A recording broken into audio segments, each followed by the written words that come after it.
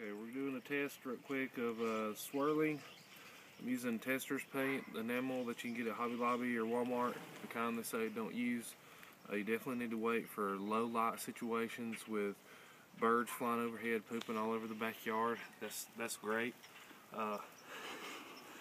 And some water that I've already swirled in. So I did do dark to light, and I am doing using these scrap 2x4s I already primered earlier today. It's only about 35-40 degrees today, so also perfect weather for rattle can. Gonna do blue, purple, and white. I think the blue is a little darker than the purple, and I almost used all of it.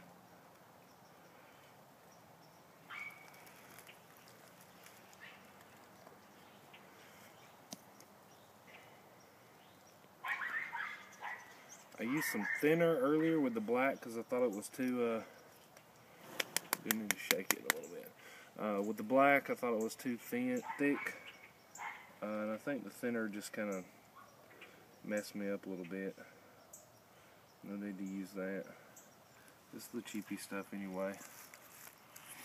It'll mix a little bit in there. We're going to get a toothpick after it in a second.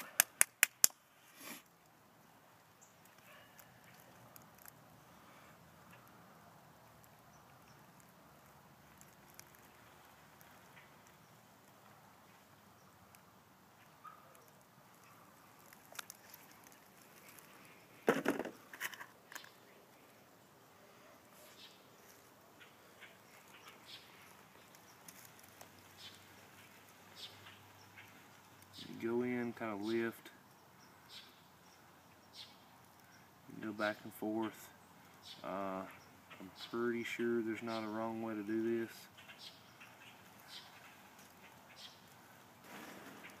You see those really dark gaps? That's just the water. Those are gaps in the paint where there's none at all. I think the important part is having enough depth and enough surface area up top, or when you dip whatever you're swirling all the way in there, and you can kind of get the paint away.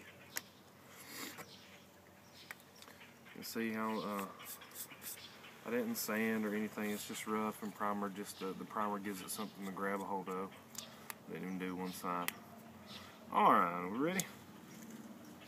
I'm just worried about this side because I don't have a big, this is just a little 5-gallon bucket, so I'm going to try to go in at it kind of at an angle. And we'll see what we get.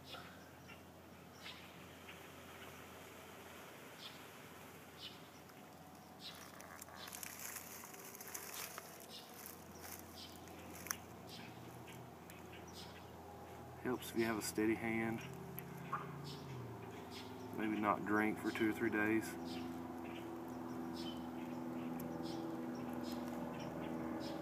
Alright, it's all the way down in there.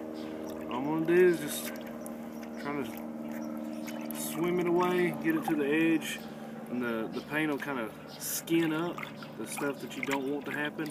I just want to make sure that's not happening right above where I'm going to yank it out of there.